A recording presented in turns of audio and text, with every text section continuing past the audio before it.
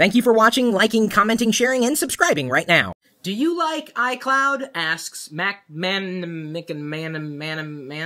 lockergnome.net. One hell of a handle, let me tell you. Seriously, that's the best I could do with it.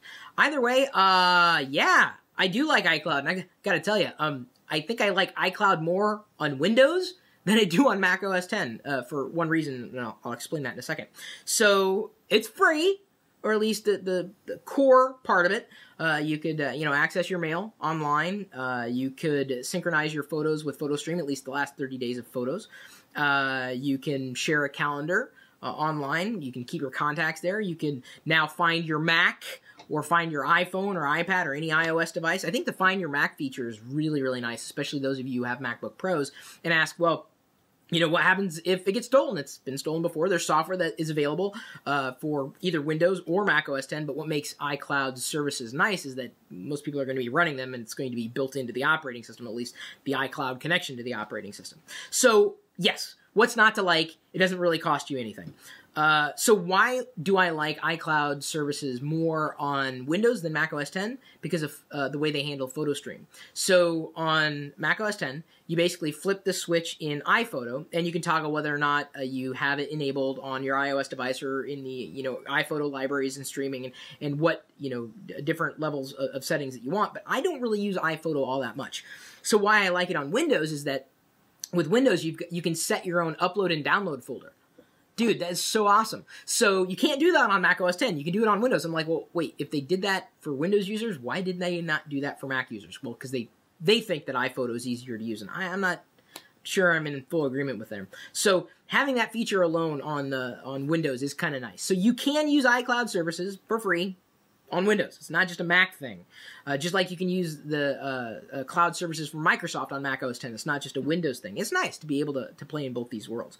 I think the services will continue to mature. I like what they've brought over. They brought over Back to My Mac as well, and I've loved using that when I'm on the go and want to connect to my machine remotely and do like a screen sharing session or sharing files back and forth, really with no muss and fuss. And I think that's kind of the bottom line. There's software that can make it more accessible for a variety of situations, but they have made it easy, and that's the thing. And it's all relative, right? What you think is easy ain't what everybody else thinks is easy. You just want to click and be done with it. And honestly, for the most part, I'm okay with that.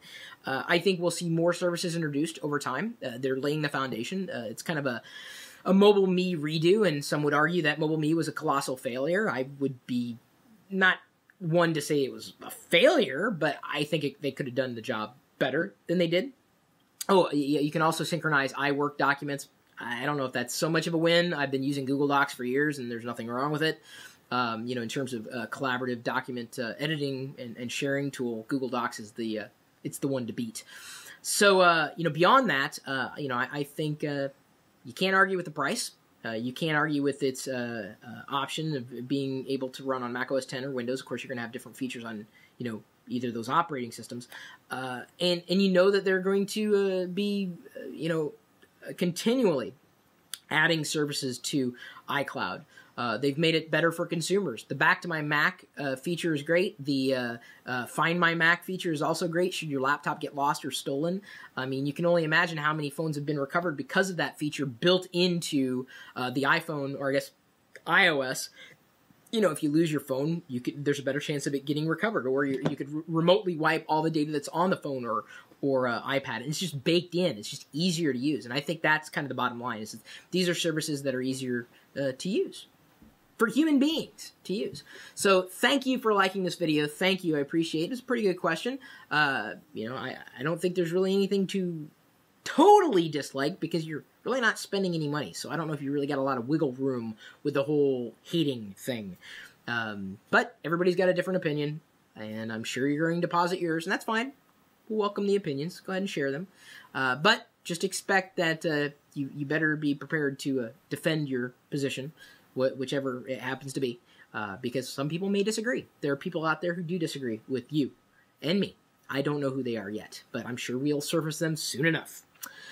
My email address, chris@perillo.com. Feel free to drop me a line, ask a question there, or, lockergnome.net, ask a question YouTube, Facebook, Google+, Twitter, beyond, whatever. We're everywhere on social media. And then, of course, you can join us in the chat room. We are geeking out 24 hours a day, 7 days a week with a live video feed at live.perillo.com. We'll see you later.